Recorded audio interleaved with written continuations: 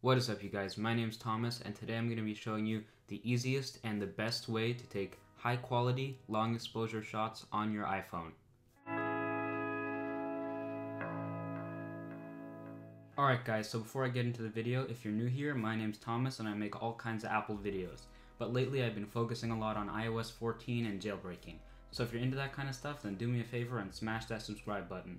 And in exchange for me giving Otis a piece of cheese, be sure to hit the notification bell and select Show All Notifications. Anyways, let's get into the video. Alright, so to use the long exposure, you're going to need to download an app. It's called Spectre, and it costs $2.99. But trust me, for long exposures, it's really worth it. And the reason I say this is because not only does this app have a great reputation, it was actually featured by Apple and given their App of the Year award for 2019. But it eliminates something that, as somebody who likes taking a lot of photos, is very annoying. When you want to take long exposure photos, you need to have a very stable camera, which means using a tripod. And you also have to carry around a heavy DSLR with you.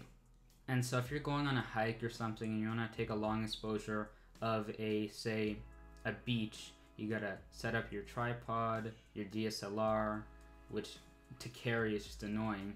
Then you gotta set your settings, and it'll take you a good 10 minutes to get set up for the photo. But with Spectre, it does two things and it does them pretty good.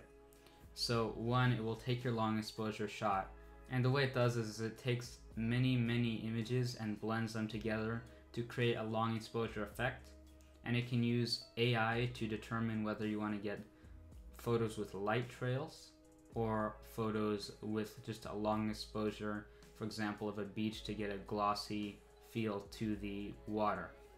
So it does that, and then what it also does great, it uses AI to stabilize your image. So I can just be holding my phone up, taking the long exposure, and it will use AI to automatically stabilize my photo rather than me needing to bring with me a heavy tripod.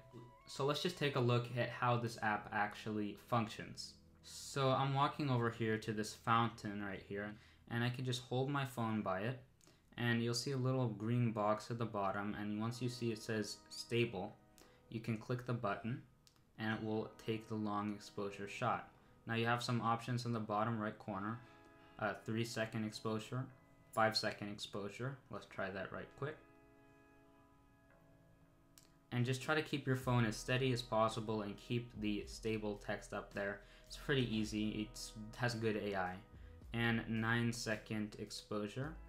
Let's test that one out.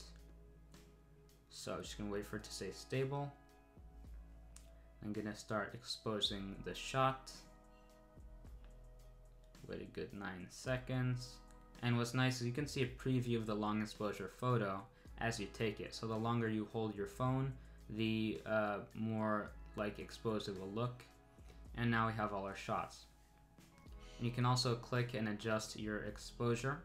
And there's this little auto light button, which just allows you to customize whether you have light trails or not on your photo, but it does it automatically. And you can tap on the bottom left corner, and here you can view your images. So you can press on them to view them kind of like a live photo, and it will play out as the exposure gets longer. It will show you what that preview looks like of the long exposure shot. And as you can see with the 3 seconds, this one, the 5 seconds and the 9 seconds, the longer it's exposed, the more smooth water gets and stuff like that. And I just want to show you some of the cool things you can do with Spectre. So this shot right here is an example of its light trails. So this is actually a burner on my stove, and I took a long exposure and moved my phone in circles and created this cool pattern with light trails from the flame. This is a beach, and what's nice, what I really like about Spectre is with the image stabilization, it does a really great job at preserving details, yet it can make the ocean surface really smooth, and it does a good job at that. And just to give you an example of blurry long exposures, iOS does have a tool that allows you to automatically convert live photos to long exposures. So here's a photo of a waterfall. And as you can see, with a live photo, you can see the movement of my device. So when I turn it into a long exposure, it looks cool, yeah, but it looks all blurry as well. And with Spectre, you don't have that blur because it uses AI to stabilize the image rather than doing, a weird croppy thing that just looks bad in my opinion.